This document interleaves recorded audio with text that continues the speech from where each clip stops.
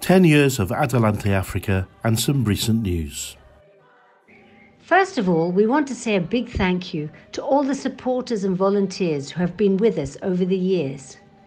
We're very aware that without you, none of this story could have happened. It all started in 2008 when a lorry load of Spanish tourists were on an overland trip to Uganda and Rwanda. Their lorry got stuck outside a mud school in western Uganda.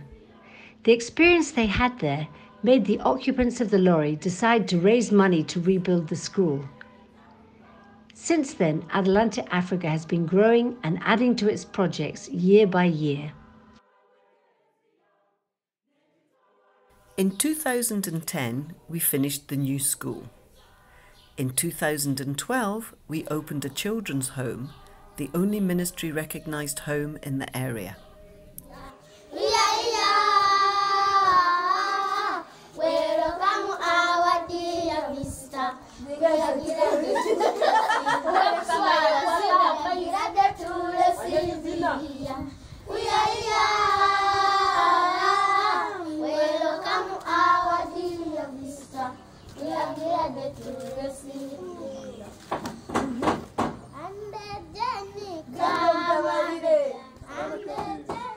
In 2014, we started building a non-profit secondary school to give local children a quality but affordable education. In 2015, we bought a sunflower mill to make cooking oil and animal cake with the aim of providing local farmers with an alternative cash crop, so money in their pockets for school fees and medicines. These are the main projects of Adelante Africa, but local volunteers run a number of community programs, including adult education, a nursery school, hairdressing and sewing classes for young women, a non-interest microcredit system to stimulate local businesses, 6 monthly vitamin A and deworming campaigns, 6 monthly chicken vaccination campaigns, a project to stimulate the growth and consumption of green vegetables, regular surgical camps run by volunteer Spanish surgeons and doctors, and a project which enables families build homemade water tanks to save them the daily struggle to collect water. On Sunday, June the 2nd, there will be a party at the Sala Galileo Galilei in Madrid to celebrate the 10th anniversary of Adelante Africa. We hope as many of you as possible will be able to join us. Meanwhile, here is some news to bring you up to date. In April, 6 Spanish doctors spent 2 weeks working in the Kakindu Health Centre 4. Along with Ugandan doctors and nurses, they screened over 200 patients and operated on over 60 of these. Operations included hernias, tumours and plastic surgery on injuries that were a result of accidents or burns. The gynecologist of the group did an emergency caesarean, and the paediatrician resuscitated the baby and saved his life. 2 of the doctors visited local schools to talk to the children about healthy habits and the prevention of disease. Before the doctors returned to Spain, the local authorities presented them with a letter of thanks for their love, generosity and selflessness.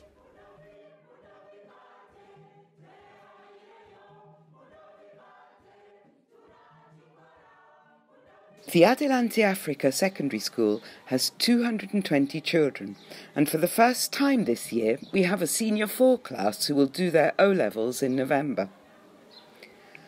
The school has been registered with the Ministry of Education, and we are now doing the paperwork so it can be an examination centre. Meanwhile, the children have been enjoying a field trip to get hands-on experience to help with their commerce and geography exams. The Ugandan school year begins in February, and here are the 20 new children who will be sponsored at the school from Senior 1. A screening process is carried out by Adelante Africa volunteers and the school itself to identify really needy children. Here is the home of one of them, so you can see the background these children come from. The school tries to focus on the well-being of the children as well as their academic progress. Every evening there is an assembly led by the children themselves where they speak about different aspects of school life and then sing an evening hymn.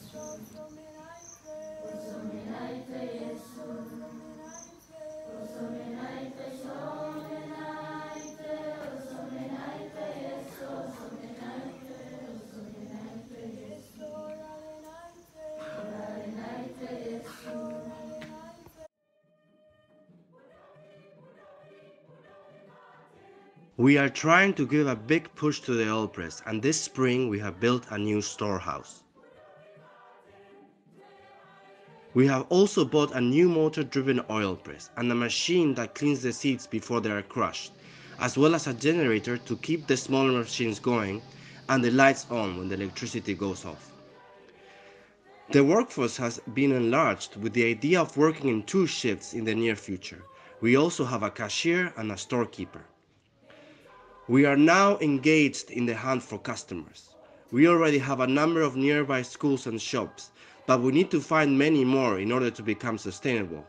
Things tend to go slowly in Uganda, but we are hoping they will be slow but sure.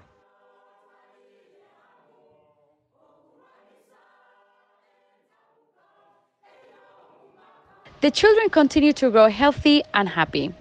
Many of them have formed close relationships with the families they visit at the weekends and during the holidays. Meanwhile, funds raised by the musical put on by the secondary school El Burgo de Ignacio Echevarría in Madrid was spent on putting solar panels on each of the houses. This means that the frequent electricity cuts no longer plunge the home into total darkness. The children of Omwana Tugende Home made some toys as presents for the children of a primary school in Madrid. The children in Madrid in turn raised enough money to buy the Ugandan children a merry-go-round that can accommodate 12 children at a time. They are greatly looking forward to being finished. We have plans to move the home to a safer place, rebuilding it near St. Joseph's School and converting the existing buildings into a business school for girls. This is because the government are about to build a major road to the oil fields in Hoima that's going to go just outside our gate. The money raised from the concert and party on the 2nd of June will be the first step towards this goal. Please come and join us. As they say in Uganda, you will be most welcome.